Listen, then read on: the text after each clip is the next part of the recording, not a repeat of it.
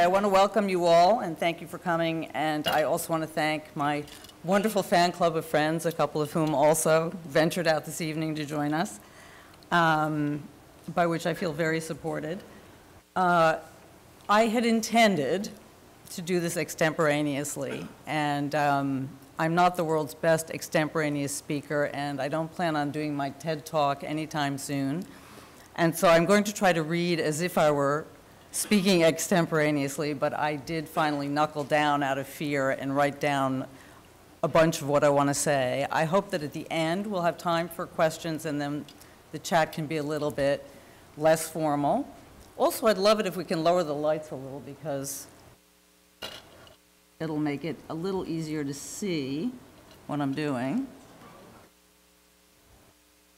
So, it's different to talk about one's work mid-career than earlier because one can see the long view and discern the persistence of a few major themes that seem to constitute what one is trying to say. Is that okay, better? I want to start by showing you a work titled Helmbrecht's Walk, which involved my retracing the steps of a forced march of women at the close of the Second World War. They were marched 225 miles from the town of Helmbrechts in Germany, out of a small concentration camp, to Prahatica in the Czech Republic. And I see this work as pivotal for me because it was the beginning of a trajectory that has continued since that time, which was the mid-90s, to the present. All of my work is concerned, I feel, with two big themes. One is the singularity and specificity of sensate beings, their fragility, and the limitations of their physical bodies. And the other is the collision of the personal with the unforgiving forces of history. My parents survived the Holocaust in Europe and came to the United States in 1949. Their history and experience made a deep impression on me. I mean, you can imagine it was kind of the backdrop to my entire childhood, actually. By chance, they were born into the world of Eastern Europe on the eve of the attempt to exterminate European Jewry. And that one circumstance shaped not just their life, but mine. So now that I look at the various threads of my work, as they move through time, I can see that these two interests drive everything that I make. The black and white images of dead bodies stacked up like cords of wood, discovered rotting in the concentration camps all over Europe, are so deeply lodged in my memory that I don't remember a time when I didn't know about them. And they have crept out slowly in the form of new images meant to connect the present somehow with that past. Let's see if I can get this, oops. When I started showing after graduate school, the lingua franca of the art world was postmodernism. And I think that my work hewed pretty closely to that paradigm in that most of my work functioned as a form of indirect speech, speech that relied on quotation and references to literature, film, and photography. And I think while my interests were in some sense the same, the form they took was different, and that form does affect how meaning is produced and how it's received. Then abruptly in the 90s, the art market collapsed. With it went my sales, my gallery, which closed, and everything I had worked so hard for. But while this was a deep disappointment, it allowed something else to happen. And since there are no control experiments for life, I can never know what my work might have looked like had that not happened. But I began to consider my interests more closely. I wasn't interested in adding clutter to the world. I wanted to make my work occupy space in a different way. And I wanted to engage in my subject matter more directly. For me, the problem with indirect speech was the intimation that all this quotation was partially a fear that everything that could be said had already been said. Of course, this is an exaggerated statement, as some really important work came out of that period analyzing the way media functioned, The Pictures Generations comes to mind, as do many others. But the notion that it had all been said and needed to be formulated as quotation left me feeling a bit like a generic being. And I felt that what mattered about my work was always going to be in part that it was created by a singular constellation of DNA, circumstance, and experience. And I recognize that this sounds a bit 19th century of me. And in fact, on the website I created for Helmbrecht's Walk, I quote Gustav Fechner, who was born in 1801 and died in 1887, and who likens our, this is now a quote starting with likens our individual persons on the earth unto so many sense organs of the earth's soul. When one dies, it is as if an eye of the world were closed, for all perceptive contributions from that particular quarter cease. Anyhow, Helmbrecht's Walk was the first direct use of my body as part of a work, except for some early self-portraiture from the 70s that was lost. There were some precedents for the way I went about this in the art world in the works of Richard Long and Hamish Fulton, who marked time and space by indexing themselves into the landscape. But my work added a historical dimension to that process. When I completed this walk, I returned home and started to sort out all of the images and video, but it took me a while to create a cohesive presentation out of it. Eventually, a 48-plate portfolio emerged, along with a slide presentation and, much later, a comprehensive website. The images, as you will see, are in pairs, and each pair represents one day. One image is my POV looking forward, and the other my peripheral view. Each pair is accompanied by a text. One is a diary of my personal experience walking, and the other is a quote from the New York Times, generally culled from the first few pages, describing an event occurring that same day. So we have the death of Pol Pot, which happened in 1998 when I was walking, the death of Octavio Paz, the hospitalization of Václav Havel. One friend described these news events as an ongoing obituary. Pretty apt, considering that the piece itself was one for these women, in a sense, a non-monumental memorial. And if you go to my website, you will see that I was able to change the form, I'm going to actually show you a peek of that, of the presentation somewhat, so that the captions function differently, first invisible and then seen on top of a pentimento of that image. So basically what happened is that three kind of presentations evolved of this work. Hold on a second. So the first, actually, when it was presented in a gallery, the image were shown not one above the other, but side by side. Uh-oh, we've got the slideshow running amok here on its own. Hold on, sorry.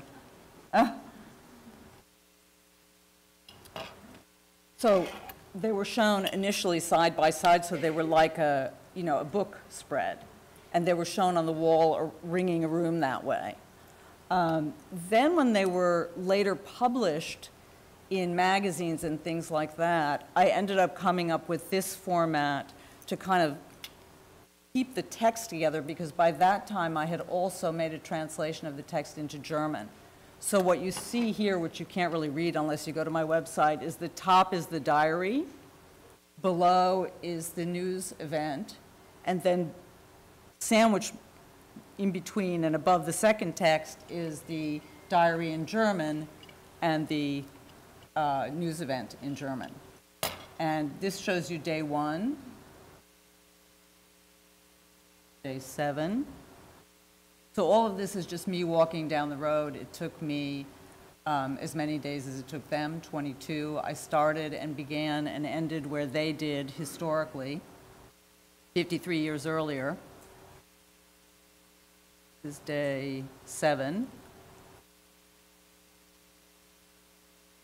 And this is toward the end, day, I think, 20. So this is something, if you're curious about it and want to read the text, which is actually fairly important to the work, you can go on the site and see that there.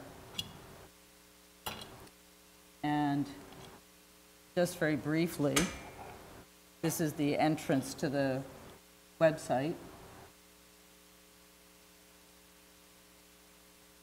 And I can just show you one example of the way it functions online is kind of nice because I was able to create a rollover text. So here the relationship of the text and the image is somewhat different because you're able to see just the visual image. And then if you place your cursor here, you see that image fade into the background like a pentimento and the text appear above it. And there's a German version and an English version to look at.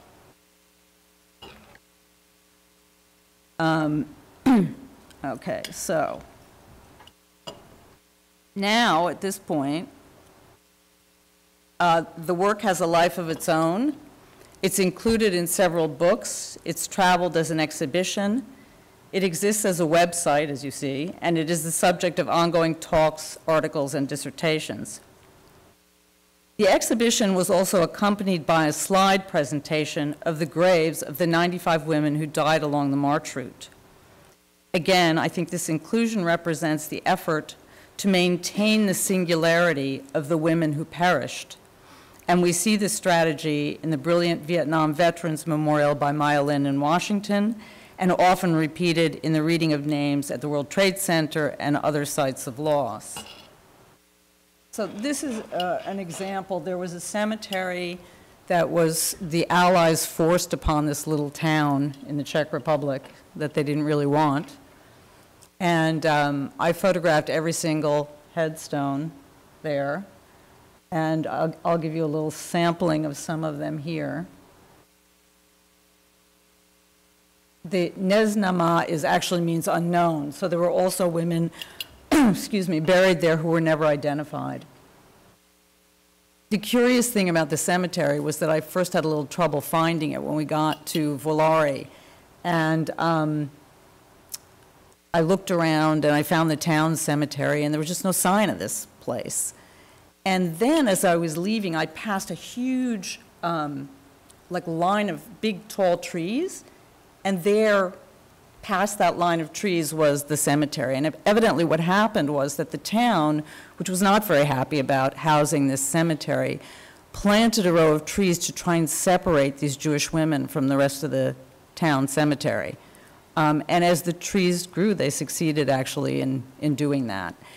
And on top of that, of course there were no Jews left in the town or anywhere within range to maintain this cemetery. So the question became, what would motivate somebody to maintain it with all these strangers buried there? So they buried a Soviet worker in the cemetery, and his stone, which I'm not going to show you here, is in Cyrillic writing, and it's in amongst these women. And so basically they were maintaining the cemetery, I guess, for his sake, is what kind of happened. A little bit silly, but that's what happened. So anyway, one of the other things that was important to me, or is important to me, is the perception of time and ideas about personal time versus historical time, memory versus fact. So one additional thing I did on my walk was to shoot a master shot of the landscape on video every single day. And when I arrived at the end of the march route, I also retraced it in reverse in a car and shot a video traversing that landscape at a much different speed and from back to front, essentially.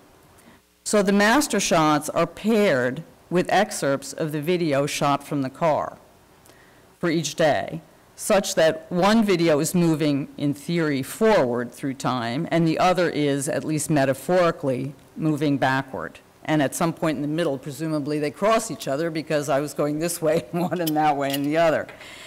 And the second video almost functions as a memory of the first. Less detail, more of a dreamscape. And I think it is a commentary on what happens to the accumulations of facts within personal experience over time. And of course, it is in essence not my memory and not my experience, or better put, my experience is completely incommensurate to that of those women. And walking through that landscape gave me no greater understanding of what their experience was than sitting at home trying to imagine it. And I want to show you just a little sample of that. Okay, so here you're going to see the first day and how this works.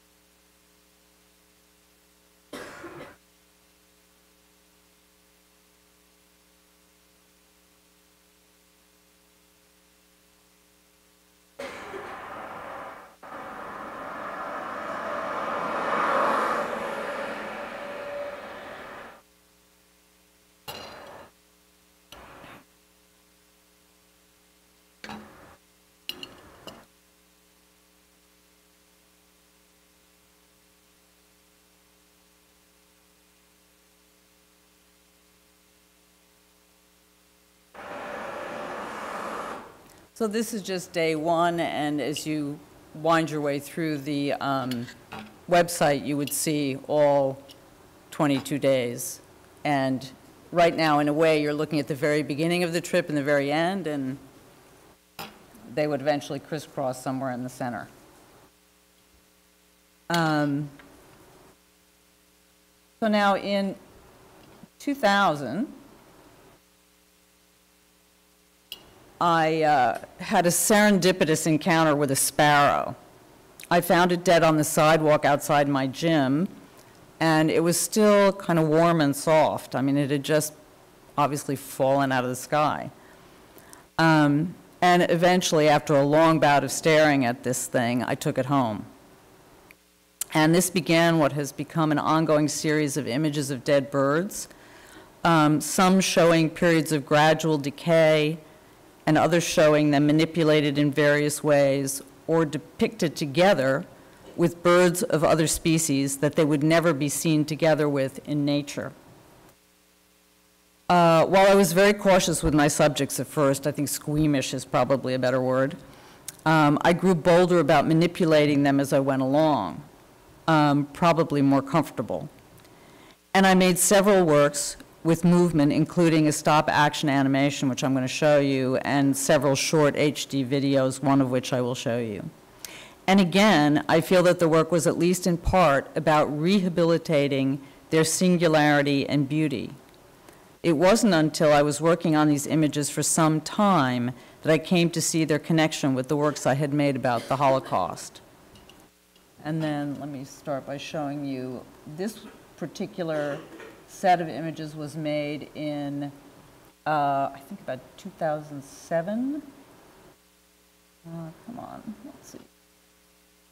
Okay, here we go. So this is a not super early, but earlier example.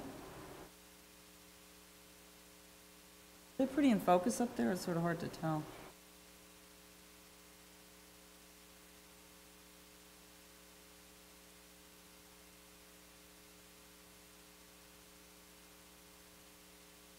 It's a little unfortunate having them backlit because on paper these things actually look like they have a certain amount of dimension because with an inkjet print, especially on a flatter paper, they look, the ink kind of sits on the surface and they look very dimensional as images.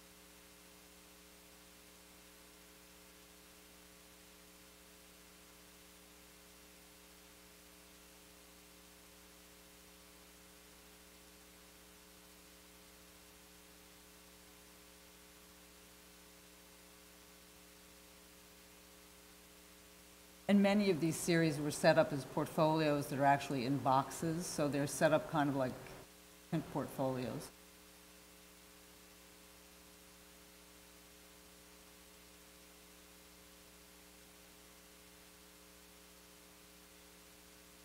So all of these images are titled Found Birds, or from the series Found Birds, and 2000 to the present, and then each individual portfolio has a name. This one is called A Bird from Ellen's Yard.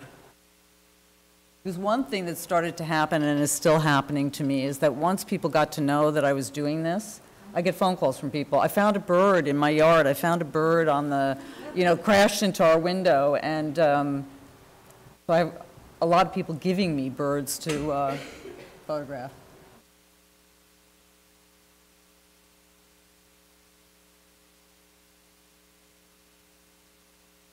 And then I'm going to show you a more recent example. These images were recently shown in Los Angeles, and they're actually much bigger, and they were set up as framed prints. And this is also from that series, and the prints are called Raven. And here they're actually set up to kind of look a little bit like they're in motion. But this is a dead raven that also was found by a friend and put in her freezer till I could come and get it.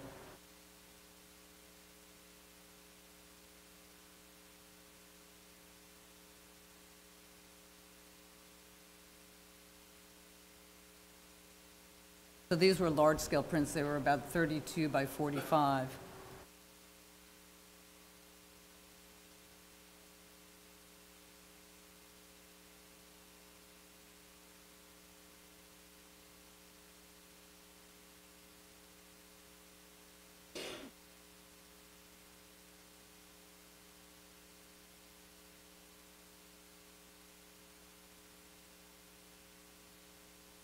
Sort of Edgar Allan Poe one, I think.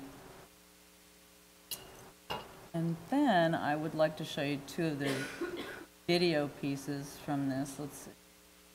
This is called Embrace, as you shall see. And this is actually a stop action animation, so it's made up of all still images.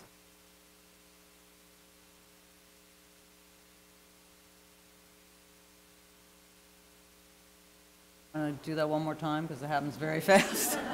Most people say, can you do that again?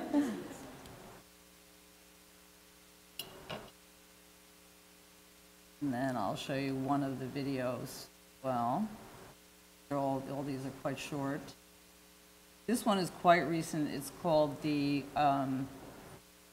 Woodpecker's Dream. And for some reason, I couldn't get this into a better format, so we're going to, oh no.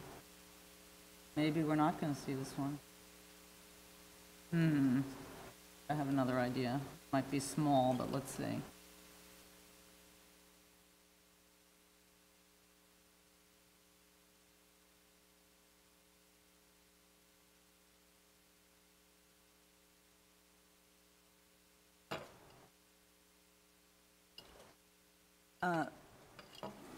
Mostly, as you can see, when I'm photographing birds, they aren't alive, but I applied for a residency in the Everglades with the idea in mind that I wanted to find a dead pelican, a really big bird. And I spent 8 months fighting with the Fish and Wildlife Commission, who, in their infinite wisdom, do not believe that art is as important as science, and that an artist could not possibly have a reason to collect specimens in the park. So I thought about abandoning the residency altogether. And then I thought, well, I'll fly down to Florida, and I'll just buy a one-way ticket. And if I hate it there, I'll just get right back on an airplane and come back, because I had no idea what I was going to do there. Well, I got down there, and I discovered that, and it was August, the worst month. I asked for February, they gave me August. So there were millions of mosquitoes. It was just crazy down there. But anyway, it turned out to be an environment that I totally loved. And I was invited to photograph the collection of the South Florida Collections Management Center, which are dead birds that are very different than the ones I normally shoot. They're kind of stuffed and preserved, and they were found in the park. But at the same time, there were all these live birds in the park, mostly enormous vultures and crows. And so for a month, I basically spent my time chasing them around the park, and I got to know where they like to hang out. And one of the things I've done with those images, I'm not kind of fully done dealing with them, is that I took these images of these enormous birds and I plugged them into billboards so that they become these sort of majestic, enormous birds that you would not normally see in an urban environment, particularly in, Los Angeles or New York. And I'm going to show you how that looks. And I've also was asked to submit this as a proposal for the realization of an actual billboard in Miami. It was presented by the residency program there to the Knight Foundation, and it's in the final round. So it may be on a billboard soon in Miami if you're down there. And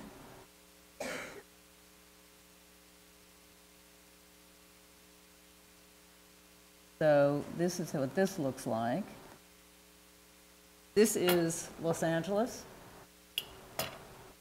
And that's a vulture there. This is a set of crows. This is also Los Angeles.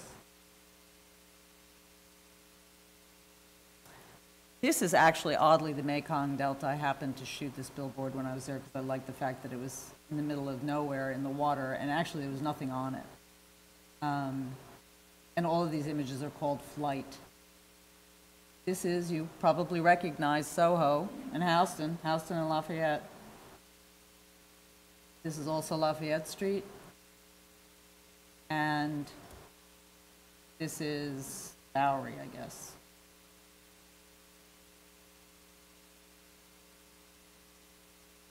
Okay, so onward. In the late 70s, I had taken a series of black and white portraits of myself. The photographs and the negatives were lost many years ago. But some of them reappeared when my mother's house was emptied and sold about 2 years ago. All the negatives were gone, but a few black and white prints were found in a box and returned to me after she moved. I was delighted to see them again, especially since I had returned by a somewhat circuitous route to the project of photographing myself. I was interested in the peculiar cultural productions that bind us together as a generation and distinguish one generation from the next. And I was struck by the fact that I could remember the theme songs to so many shows that I watched on television as a kid. And this is all pre-MTV, my generation. I decided to sing those songs to myself in front of a large mirror. So I sang the theme songs to Bat Masterson, Rawhide, Yogi Bear, the Mickey Mouse Club, and many others. I also did the Star Trek intro speech and the Superman speech, which I knew by heart, among other things. And the resulting tape was shown in Los Angeles. It's called A Child of 60s Television, Singing Songs That Got Stuck in Her Head. Anyway, the process of making this video required taking numerous still photographs to figure out where the camera needed to be, where I needed to be, where the plane of focus would be. I also am a really bad singer. I can't sing, which I think gave the tape some real pathos. And so there were like 1 million takes before I could get a song out and make it sound halfway credible. Anyways, these images accumulated. I became interested in them in and of themselves. And so, 30 years or so after I produced my first series of black and white self-portraits, I began shooting self-portraits again. This work has become an important ongoing exploration for me, examining the middle-aged face and body and the passage of time, recurring themes for me. Because the images are all shot in front of a mirror, I think they also raise questions about identity, privacy, and self-intimacy. And I'm going to show you 2 sets of these images. Also, the piece that you saw walking into the room in the beginning is part of that body of work. This is an early series of these images.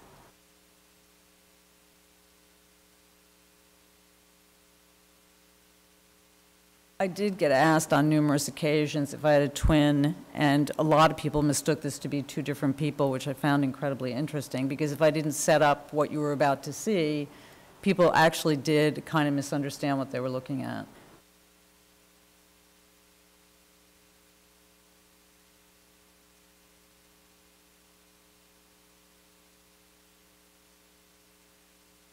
And then I'm going to show you a set of more recent images, because this is ongoing. that were a few excerpts of which were recently shown at Momenta in Brooklyn.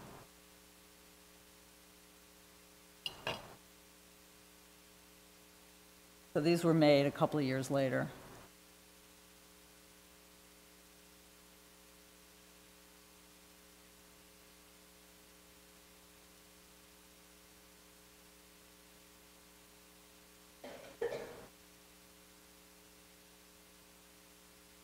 And these were shown actually in a two-person show with another artist whose work I very much like, Joy Episala, and we did a book together. So there's also a book, and you can sort of peek at,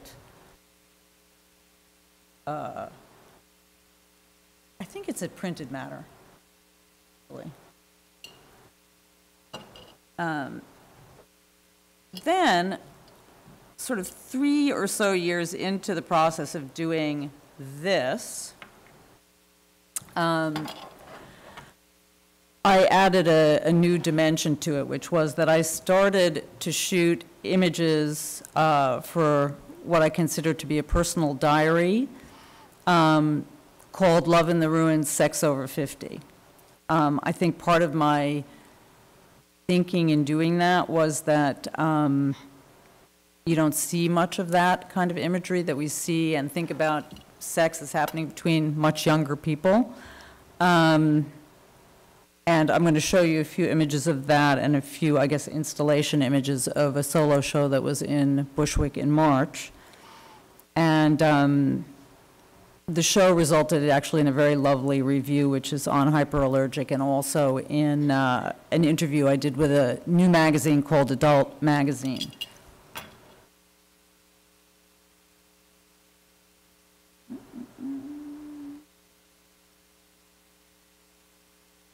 I think we'll start with the installation images, and then I'll show you a few close-up shots.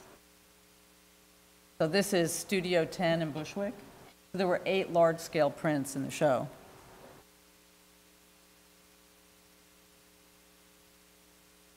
These are about 32 by 46.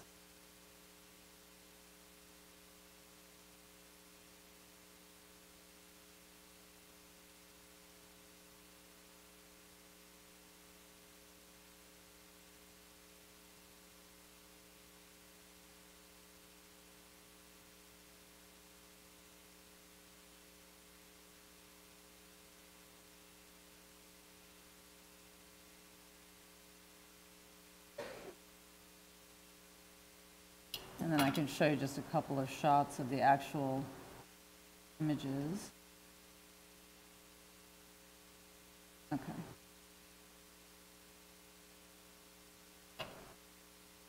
Oh, they're big over there. Kind of shocking. Okay.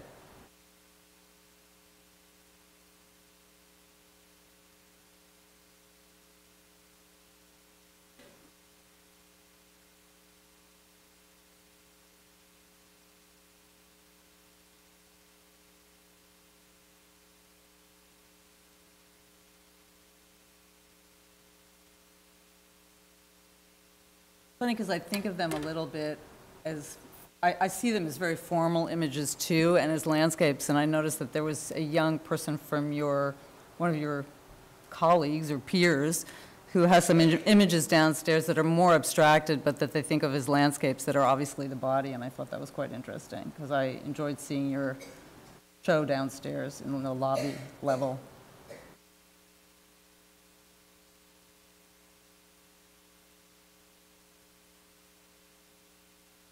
Okay. So things that you could sort of look up on your own that I'm just going to mention very briefly is that I worked from 2006 to 2010 on a project in eastern Hungary documenting the world's largest mayfly, which emerges from the Tisza River and swarms the river once a year. And I was struck by the pathos of the shortness of their existence, only 3 hours, and by the beauty and frenzy of their mating and dying in that short time. And I had gone there a number of times, and it was one of the few artworks I've ever done where there wasn't a plan ahead of time. It was kind of an impulse deal. And then I didn't know what to do with all this stuff. And in the end, it seemed to me that the artwork was actually going to be the website, that that's how it would live and exist in the world. And I think it actually turned out quite well. You can find it under susansilas.com listed, and you can also find it as tisariverproject.com. And the web did some other favors for me, because I also have, in a section on my website called Odds and Ends, other things I wasn't sure what to do with, because I couldn't figure out prior to the web how to create a place to put these things where the text was longer than a caption in relation to the image. And the web really solved that problem for me. So I have some fun little things accumulating in that section of my site. I also want to mention two other things. One is that I do write for Hyperallergic, which has been a fun thing. And as you guys are students, when I was a student, I was advised to do this because I could write. And I didn't want to, because at the time, I thought that if I wrote, I would be mistaken as a writer. And a real artist doesn't write, they make art, and these are separate enterprises. And I didn't want to be in that position, particularly since the person recommending it was more known as a writer than a painter. And so I was afraid of that. I think the art world has changed so dramatically since then, and that everything that you do counts. And it feels very comfortable to be doing both these things, whereas it did not feel that way a long time ago. And while there's also a lot of criticism of the fact that, you know, writing about art has become kind of endless press releasing and everybody says positive things, and I'm a little bit guilty of that, in that as an artist rather than a professional critic, I've been choosing to write about the things I like. And I feel that it's up to the critics who are professional critics to write the negative reviews. It's not that I don't have any, I just don't feel like that's my job. I want to support the artists that I care about rather than be in the position of a professional critic. I also want to mention that with another artist whose work I very much love, Chrysanne Stathakos, we started a blog in, I want to say February 2012. And the blog is an appreciation of women artists who've been working for over 20 years. And we've interviewed 7 or 8 women so far. I think it's a great site. It's based on, again, an interview format, and we're about to publish our next one in the coming week of Sylvia Kilbowski, which I think is a very interesting and good interview. And I want to close with a very short video that was inspired by 2 films, actually, both of which have as their subject matter the Israeli-Palestinian conflict. When I photographed birds of different species together, you didn't see that, it's on the site, there are more images, predators and prey, because I sometimes have images of birds actually embracing each other that are of different species and would never ever be seen together in nature like that. I was thinking about this conflict and the way in which it seems to have no possible resolution in real time. And I felt that the images that I created represented a hope for reconciling the unreconcilable. Now, each of these films was made, I think, in the last year or so, or shown at least in the last year or so, and each film examines the relationship of a young Palestinian male and an Israeli Secret Service or Shin Bet handler. And in each case, the Palestinian boy has been entrapped into this relationship. One is told from the Israeli point of view by an Israeli filmmaker, and the other from the Palestinian point of view. And the films are Omar by Hani Abu Assad and Bethlehem by Yuval Adler. And I actually recommend that you see them both. I'm going to just show you this little video that they inspired.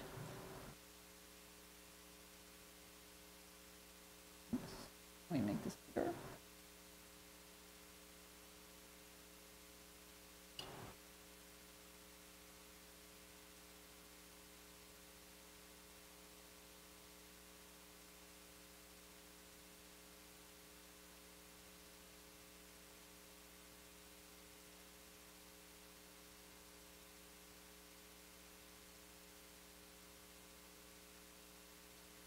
And with that, I want to thank everyone for coming, and I'm hoping you guys will ask some questions. So maybe we can get the lights a little higher and see if anyone has anything they want to ask.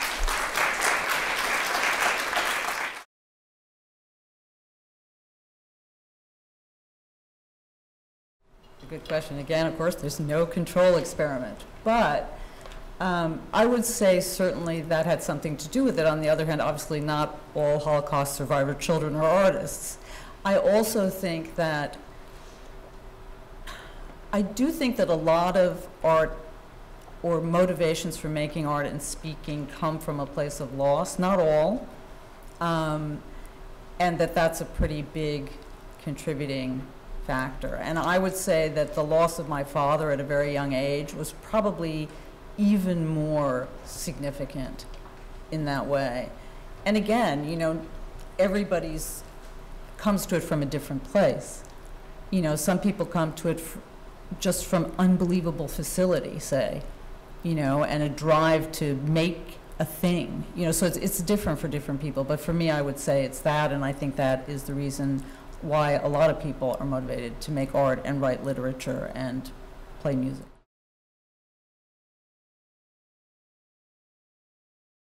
You know, it's funny. I think, yes, I think people are expected in the art world these days to have a brand. And I'd like to think that, you know, maybe Bruce Nauman can be an example of the brand being whatever I do is it. But I do think, honestly, that thematically, all these works are very tightly connected. They look really different, it's true. But if you sort of dig into them, they are a lot about, you know, our perception of time. They are a lot about the intersection of the personal with political events and historical events. And they are a lot about the frailty of the human body, so, and other bodies.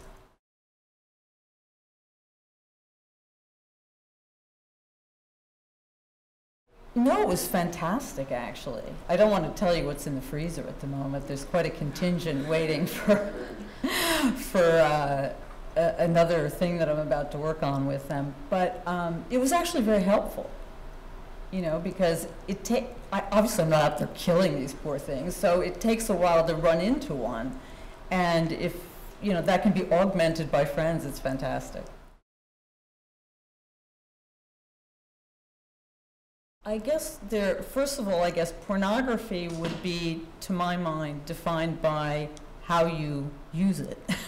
So if people are sitting jerking off to those images, then that's porn for them. I get, you know, obviously.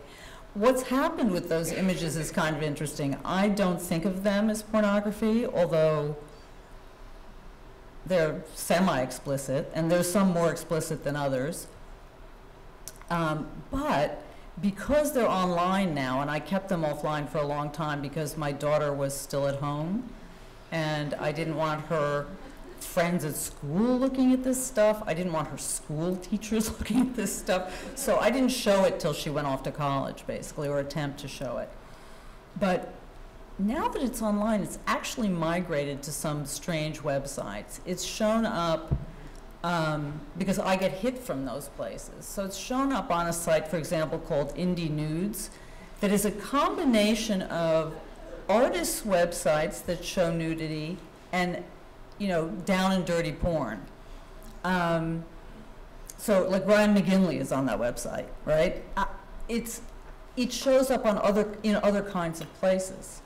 And I do have one great funny anecdote actually about about something that happened because of this, which was I was reading an article in the very distinguished New York Review of Books, and it mentioned that, you know, everyone was so shocked when in Abbottabad they found all this pornography in the hands of Osama bin Laden after he'd been killed.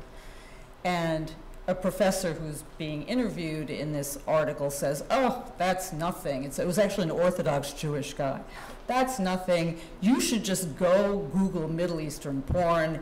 It's everywhere. So I get up from the kitchen table, wander to the computer, Google Middle Eastern porn, and bing, up come zillions of websites. So I just tap on one, and it's this kind of Zoftig-looking woman with a guy.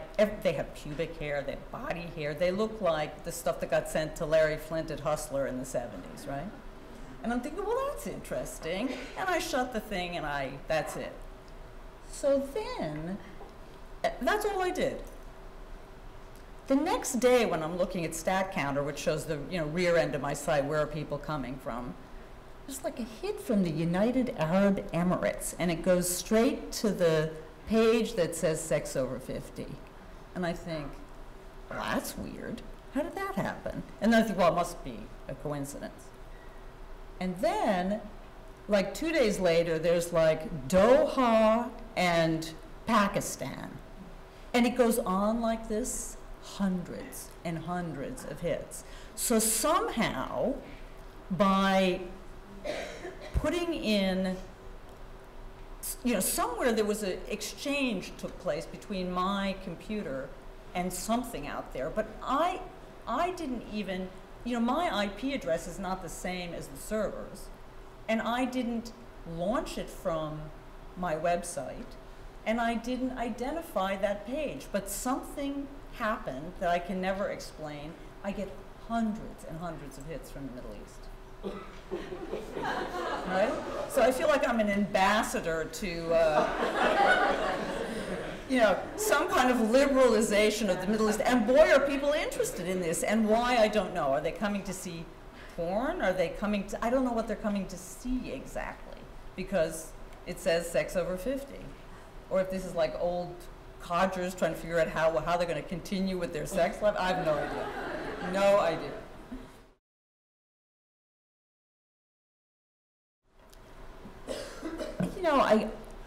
I don't think of it that way. I think of pornography as something else. I think that there's a lot of erotic imagery throughout history, and I would probably make a separation, but I don't know exactly how I would define it for you.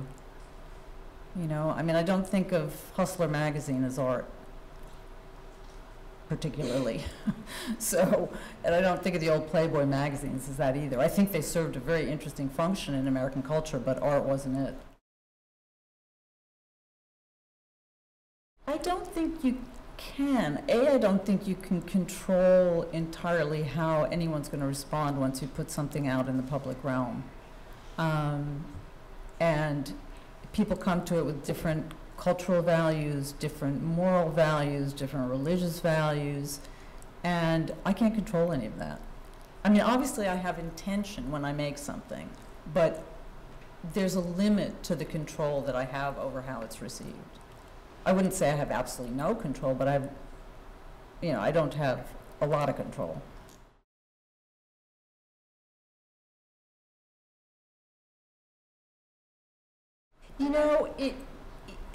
It's because it's a kind of yes and no thing. I think what I'm trying to say is that it didn't help me imagine their circumstances, quite honestly. That I think that their situation was so dire and different from my day-to-day experience that it was no easier to imagine when I put myself in that situation. Yeah, my feet hurt, but I went to a hotel at the end of the day. I knew I was safe. Did you find that guy? I caught that one little bit where somebody came out. Yeah, there were a couple of weird incidents where I was a little bit concerned, but their situation was so dire that I don't feel like I can really make that leap into that place very easily. Despite being tired, despite all the other things, despite traveling that distance. I don't think that that's what one gets. I think one gets a window into a historical moment, perhaps. One gets the sense of the way in which these things are erased because the witnesses to it are a bunch of trees, essentially, and how unmarked a lot of it is. And then maybe that makes us more conscious about what's going on around us that's unmarked. But, so it's maybe a more reflective and philosophical thing that you get. I don't think you get oh, now I get what they went through. I just don't think that would happen. No, it was the fact is that they were all women. That was what drew me to it. My father, as it happens, walked a very long way in a situation not so dissimilar from that, from the Don River in Russia all the way back to Budapest. But so there was some personal connection in a more abstract way, but to this specific march, no, although a large number of the women were Hungarian Jews. So that was another kind of peripheral connection. But I chose it because they were all women. And I feel like if you look at the history of the Holocaust and what's been written, with some major exceptions like Charlotte Delbo and Ida Fink, the history of the Holocaust has been written mostly by Western men. And those are the people whose names we recognize, like Elie Wiesel, for example. And we don't recognize the women as much. And we don't know as much about their experience either. About the Holocaust? Ida Fink is an absolutely incredible short story writer. I mean, her stories, I think there are maybe 2 collections, are incredible. And Charlotte Delbo is an incredible writer, and she wrote, I think her book is called Auschwitz and After. She was in Auschwitz, but she was not a Jewish prisoner, she was a political prisoner, French political prisoner. But all the same, her experience is quite remarkable, and she's a very smart, interesting woman. And I would recommend reading her book. 1, yeah. You know, she was amazing. I didn't want to interview her before I went, or anyone before I went, because I wanted to be open to the experience of going and just seeing what I got out of that without knowing too much about the interpersonal experiences of others. And when I got to the end of the walk, I ended up meeting the mayor of Volare, who, with his wife, created a little museum dedicated to these women. It's like a room about the size of this table. But it's kind of amazing. They did this all themselves. There's there are pictures in there and a real attempt to memorialize this. And he had a photograph of a reunion that took place 3 years before on the 50th anniversary, where a group of the women who were still alive were invited to plant trees as a kind of memorial thing. Then it turned out that the person giving the trees was from Germany, and there was all this upset among the women, and it was there was kind of a big to-do. But the picture showing all these women showed one woman who looked remarkably young to me, because as it turned out, she had been in the camp when she was 14. And she was actually 70 when I met her, but she looked about 60. And I looked at that picture and I thought, I want to meet this woman. And on the back, it told you like who they were and where they lived, and she lived in New Jersey.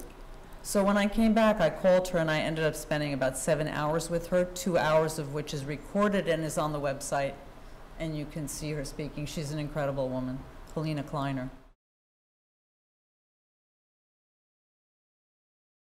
Well, in 1956, and after that, actually, in my memory, our basement was would harbor people that left Hungary and came to try to make their way in America, usually distant cousins or whatever they were, all of whom wanted to see Dr. Zhivago. So I saw it so many times in high school, you can't even imagine. And when that was happening, obviously I wasn't, I was barely born. And I think that my family looked at it as, I guess, a sort of tragic event, but they were all here by then, so they weren't really so affected by it. And we didn't have that many relatives left there. They were all killed. So, it affected some people we knew, but it was a little bit distant in that sense, till people started to try and escape and get out. And then, we had this sort of basement thing going. It's very moving, actually, to watch the footage of these people trying to fend off Russian tanks, and upsetting, needless to say. And it's very sad what's happening in Hungary now, if you pay attention, because the government there is basically a neo-fascist government. It's just horrible. I guess I wasn't thinking about it as how long they would be. It just seemed like that was all that was required somehow. Again, yeah. I mean, I hope that that doesn't create, it's not my intention to create a situation where they get fetishized, if that's part, yeah. Yeah, no, but I mean, I could see how that would be like, oh, show it again, show it again. It really wasn't that. I think with the stop animation, it was really that partly I hadn't done it before. You know, I'd taken a lot, I thought I had taken a lot of photographs, but when they were all put together, you know, it doesn't amount to much. It takes a lot of photographs to make a longer stop animation video. But there was also something great about this kind of quick and instantaneous embrace that happens in it, that it's just a momentary flicker, because in fact, of course, these creatures aren't alive anymore. It's almost like I've given them a split second of some kind of false life, and then they're back to being gone.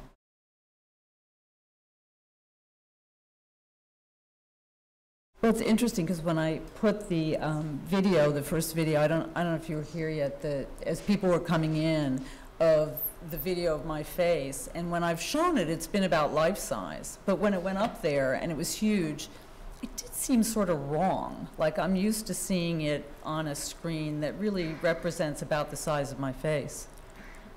You know, and I do think that, especially in the current climate of the art world, things just get bigger and bigger.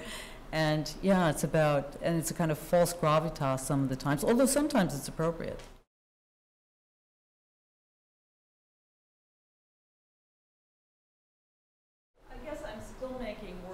Both types, so that there's another piece that's on the subject of the show that's a 6-channel video that includes my daughter, who's, I guess, sort of standing in for me because I felt like I was too old to do that piece by singing myself, and she sings a lot better than I do.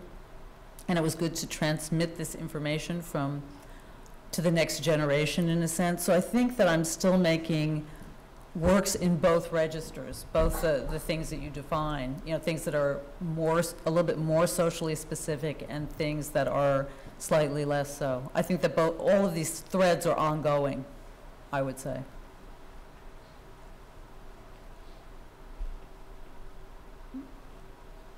We all good?